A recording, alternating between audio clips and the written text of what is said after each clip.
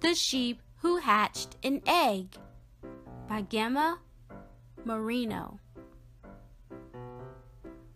Lola the sheep had extraordinary wool.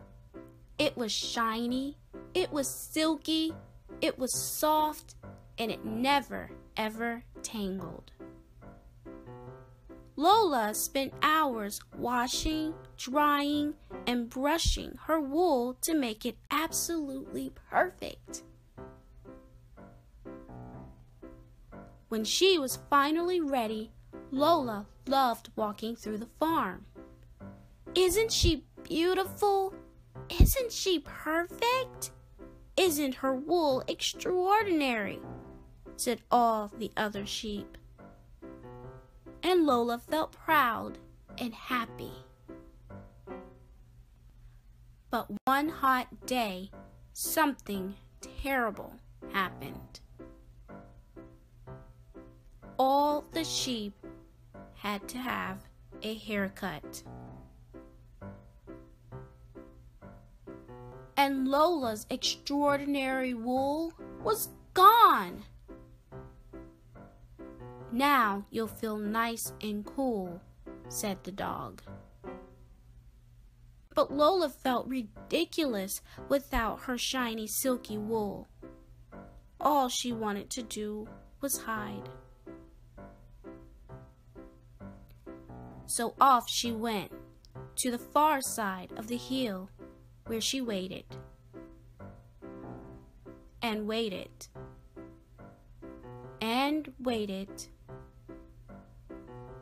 Little by little, her wool grew back. But Lola's wool didn't grow back shiny or silky.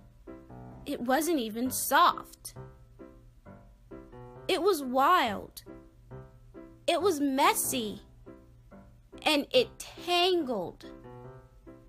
"It's horrible," cried Lola. Just then, a small, delicate egg landed on Lola's head. But her wool was now so thick that she didn't even notice. That night was very cold, but the little egg was safe and snug, wrapped in Lola's messy wool. And there it stayed until Lola woke to find a small, excited chick sitting on her head. Lola loved the chick's colorful feathers and its beautiful song. And the chick loved Lola's kindness and her very messy wool. "It's so fluffy, it's so warm. Your wool is extraordinary," said the chick each night. And Lola felt proud and happy to have helped her little friend. Lola and the chick had so much fun together. Each day the chick grew bigger and stronger.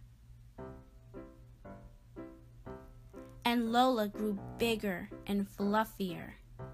But the days were getting hotter and hotter. "I need a haircut," puffed Lola. "And I need to see the world," sang the bird. They both knew it was time to say goodbye. The next day, they wished each other good luck and hoped they'd meet again. Lola returned to the farm. She didn't look perfect, but it didn't matter. She was so happy to see her friends. Now Lola felt nice and cool, and she no longer missed her shiny, silky wool. This time, when it grew back, she hoped it would be wilder and fluffier than ever before. And it was.